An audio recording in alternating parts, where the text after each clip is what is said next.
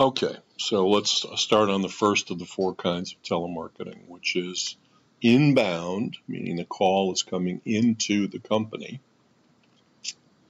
B2B, so business customers calling into the business itself, okay?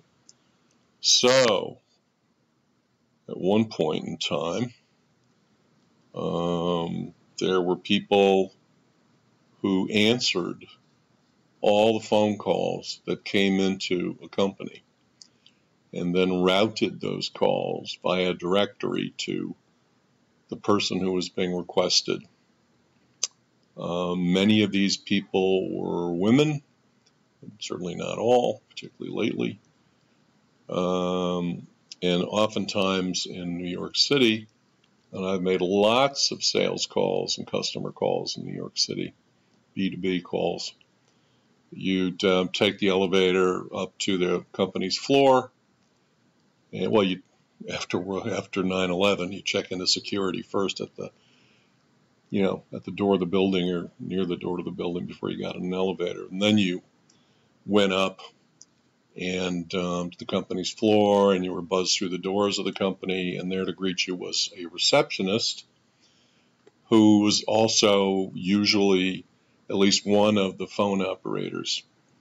And I think that's what this young lady is. Of course, nowadays you go up to a company's floor, and what used to be the receptionist's desk has an empty chair, because that's one of the head counts that has been replaced by voice answering systems and routing systems. I just mentioned this. As a matter of fact, used to be something called Secretary's Day, which somebody, I think, at Hallmark must have dreamt up, along with whoever dreamt up Mother's Day and Father's Day and everybody else's day, Grandparents' Day. And just it was renamed Administrative Assistants Day. And now it's Administrative Professionals Day. And just to remind you, it's April 22nd this year. And this is, this place succeeds because of you. Yeah. Okay. So instead of our administrative assistant or our receptionist, a human being answering every phone call, pretty much all B2C inbound calls and many B2B inbound calls will go into a company's phone system and be handled by an automated attendant. And, that's where you'll dial someone's extension, or go right to the person, or you'll go to a department, press 1 for sales, right, 2 for service. And sometimes you can actually reach a live person by dialing 0, but sometimes you can't. They'll actually, if you're stuck and just not getting anywhere, it'll hang up on you. Which if you're a B2B customer, a valuable customer, that's probably not a really good idea to have your phone system set up that way. This is just the basics of how this kind of thing would be routed. Right, a couple of different departments, and then within the department, press 1 for this, 2 for that, 3 for that. You can always dial someone's extension also, usually. They don't show that here. Or you can press 4 for help, and then you'll get transferred to an operator whenever he or she is free. And this kind of menu, and I'll tell you, some government systems have like the most outrageous menus and submenus and things you have to listen to. It's enough to make you jump out a window. Why is this done? Of course, it saves money. You don't have to have operators. But, again, I would say, all right, if you're in a B2C environment, probably all right to do this. But in a B2B environment, where a valuable customer could be calling, you really don't want to do that. Notice I put live person in the sales department. So, maybe you go right to if you want sales or customer service, you go right to a live person is maybe a good idea. Or Even better yet, you get a special number to call if you're a valuable customer. And there's the live person you can go to. He even has a live plant, and he can help you. So a live person does get involved, just not at the front door.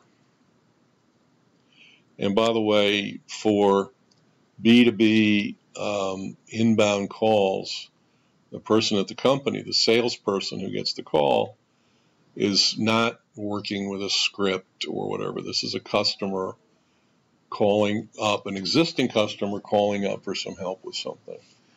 And so the salesperson who handles the account wants to get the call as quickly as possible, and he or she knows the customer and knows how to handle the customer.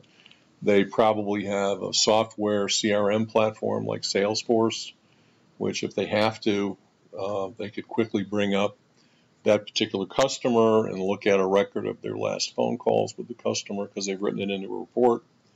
They can see the name of the customer's dog and whatever else, so they can use the software platform to prepare themselves to develop a better relationship with the customer. But they're basically winging it. There's no script for this. These are high-level people who are well-trained and they know how to handle customers. They're expensive, but that's it. That's why the B2B inbound calls are expensive, because the people who get those calls are well paid.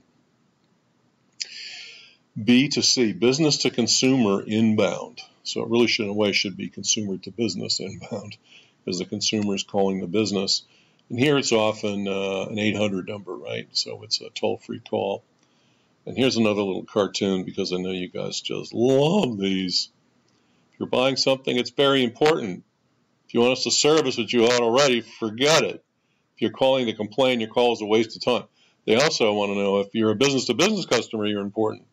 If you're a personal, home customer, we don't care.